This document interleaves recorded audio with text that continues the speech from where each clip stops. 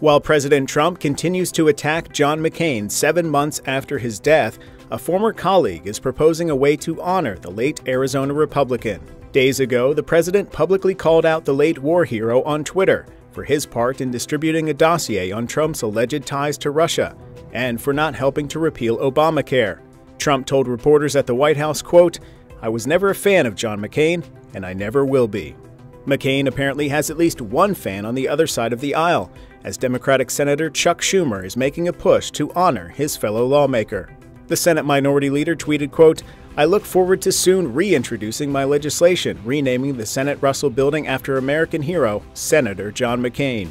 As referenced in the tweet, Schumer wanted to introduce the resolution following McCain's death last August, but it was met with resistance from Republican senators who didn't want former Senator Richard Brevard Russell's name replaced on the building. According to The Hill, the Democratic senator from Georgia is viewed as more of a controversial figure today for his opposition to the civil rights movement.